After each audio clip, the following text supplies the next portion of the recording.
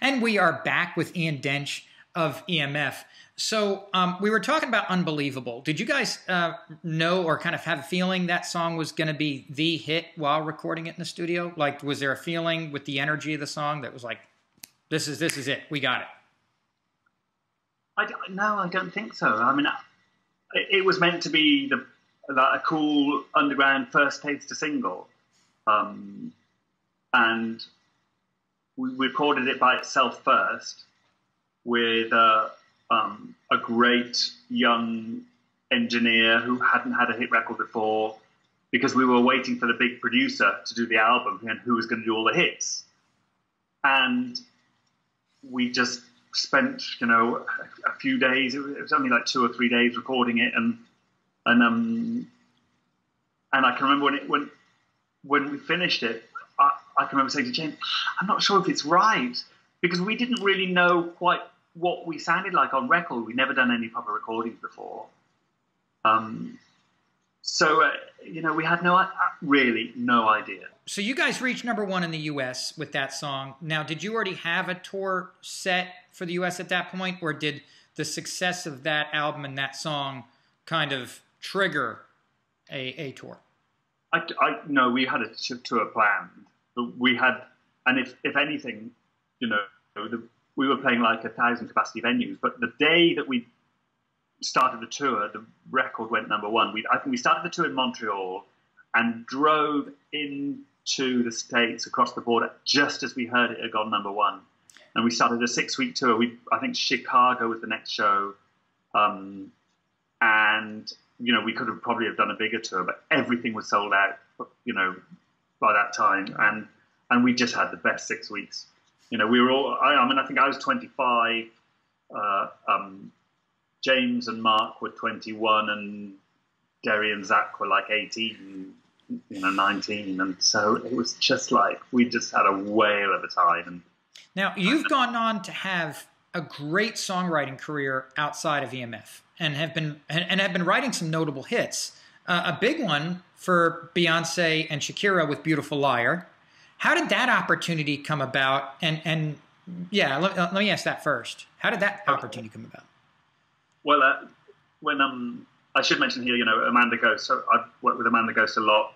When we parted our separate ways with EMF, I met Amanda and we started writing some songs together for her album. And then she met James Blunt, wrote You're Beautiful, and she said shortly after that she got a phone call from someone. She said to me, I just got a phone call from this guy, and he says he wants me to write a song for Beyonce, and and I can't believe this. So, will you come with me? Let's go and check this guy out. And off we went to this address in New York. We happened to be in New York, and it was,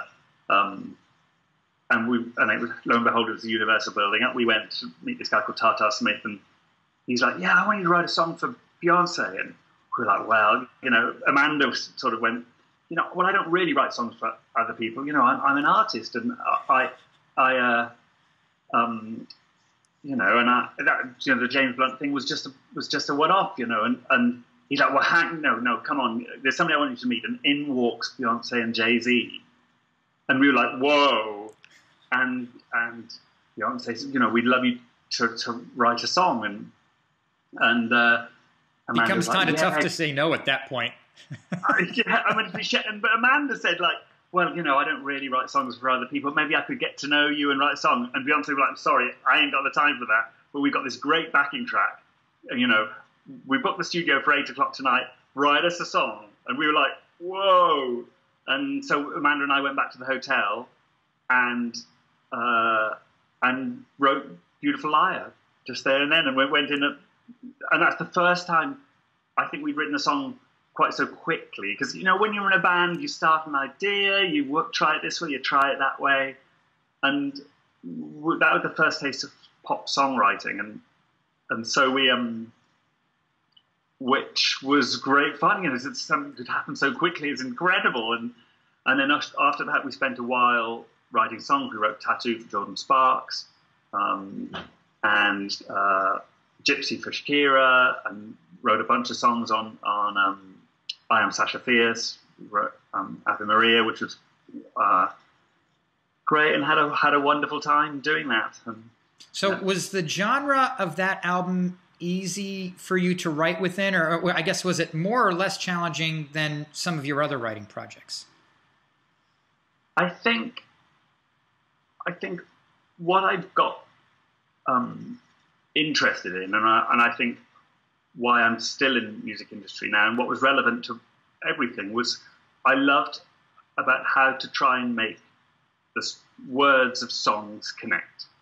And I think that was as relevant for EMF as it was for Beyonce. And you know, you're trying to be able to connect emotionally with something. And so, in a sense, genre is immaterial. And, you know, you're trying to do something that touches people. And, you know, I've worked with Liam from The Prodigy and Ian Brown from the Stone Roses, just because you want to try and do things that mean something and with interesting people, and it was interesting. It was an interesting exercise writing pop songs for people of that stature, because you're trying to find that thing that means something to people, but that's also sort of personal to the singer, and that was just as relevant for Beyonce and as it was for you know, James and I in EMF. Well, it's also got to sound right coming out of the artist's mouth too. You know what I mean? Yeah. Even though they're your words, it's still got to match their persona, or at least perceived absolutely. Persona. That's the truth, and I think that's something Beyonce was really good at doing. She'd be like, okay, play me some songs. What you got? And if she liked something, she was very good at making it her own. And it would be a subtle change. I mean, just when she sings it, she makes it her own. But she'd be like, there would be certain lyrics she'd be go, I can't sing that. That's not me. And so we'd work on something else. So Ian, where can people go to follow you and EMF? And is there anything in the works for EMF in the future now? Well, it's our 30th anniversary year. I think a couple of weeks ago, Schubert came out 30 years ago, and we've done a box set. And if you go to emftheband.com and Twitter, Instagram, you can follow us. We're going to do a show in London for our 30th anniversary show in December, and James and I are writing some new songs. So hopefully before long, you will perhaps get some new EMF. So just follow us online, and we will have something for you. Where can people follow you online? emftheband.com, and that'll take you to Instagram, Facebook, and Twitter, which to our social media. Thank you so much for joining us, ladies and gentlemen. Ian Dench of EMF. Thank you.